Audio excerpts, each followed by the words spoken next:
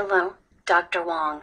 I did not want you to have to read another of my boring papers that go on forever. I thought that this could be fun. Hope it will suffice for my reflection. Well, Leslie, I am sure this will be great. You are awesome. More awesome than you can imagine. I have had fun working with you over the past 15 months. On teacher content knowledge, I will give myself a 3. I feel that even though I might not be the best science teacher out there, I know biology and I know life science. I know that I was a much better math teacher, and that is my passion, but I am learning how to teach science. I know about how kids learn, and how I need to help them make connections. Ah, Leslie, you are making learning relevant to the students' lives. This is constructivism. That is music to my ears. I am so proud of you. Thanks. I'm using more inquiry in class and letting them discover for themselves when I can. But sometimes they just have to be given the facts. I haven't become a master at this yet. Okay, Leslie, how do you feel that you do on student anticipation of understanding and misconceptions? I feel you do a good job of knowing your kids and anticipating their screw-ups. I learn lots from teaching my first class of the day. I see where kids get confused, so I'm a much better teacher as the day goes on. I also reflect on what I remember didn't work last year.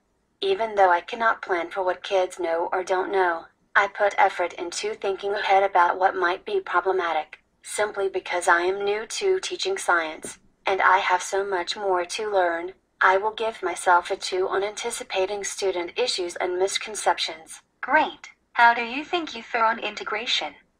I know each time I listen to you teach, I always hear some connections to other disciplines. I think you make a valiant effort to do this. I couldn't agree more, Dr. Wong. Thanks for the compliment. I always look to make math connections and I occasionally make ELA connections. I will give myself a 3 here. What was videotaped did not lend itself to connections. But I constantly make those connections in class. I believe that this reinforces those other subjects and helps students learn. Okay, the next component is the repertoire of strategies and materials. I would consider this to be one of your weaknesses only because you're new to teaching science. If I were evaluating your math teaching, I am sure that this would be off the chart. I feel that this will come as you better learn how to teach science. I suck at teaching science. It is so hard to have students apply on a daily basis. Before they can apply knowledge, they have to obtain that knowledge. I have learned about inquiry. If I were teaching IPC, I feel that I would be much more successful in teaching. But in biology, the rules change all of the time. It is very frustrating. It just seems like the other subjects don't change, and science changes daily. How am I supposed to keep up with the changes?